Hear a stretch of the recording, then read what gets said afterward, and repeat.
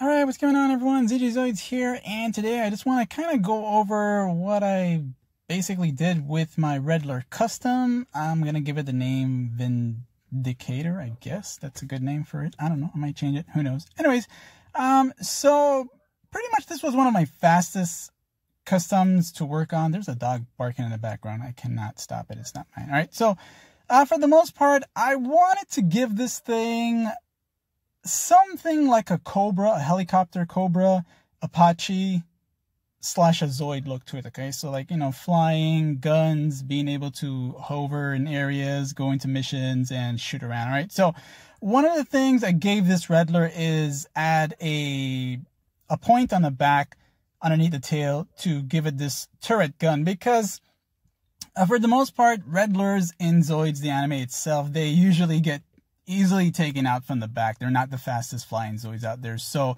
to reduce that, I decided to equip it with a turret on the back, right? So that's one of the things. So I used 3 different kind of joints for this project. One of them being the Hero Factory from Lego. On the legs, the hips area, those are known as ASO blocks, ASOBLOCKS. And I'm going to give credit to Maethius, who is a great Zoider. You should check out his page, and definitely, you know, because of him using those joints, I also started using it, and they're really great for projects. Okay, so that's pretty much the main 2 actually, and the third one is the Lego joints. I know Hero Factory and Lego joints are pretty much the same company, whatever, but the Lego joints are these smaller micro-sized ones, right? So there's 3 different types of joints, okay? Those are found on the wings and on the neck part, right? So now for the weapons, this here, it's an electronic part. Actually, I customized it. I forgot the name of it, but it's something that you would run wires inside of it. I decided to kind of work around it and make it look like missile pods. And this here, this is the end piece of a Reynos tail. I have 2 scrap pieces from Reynos, and that I turned into dino types in the past, and I was left with 2 tail ends, and I didn't even notice it until when I was making this custom looking for parts.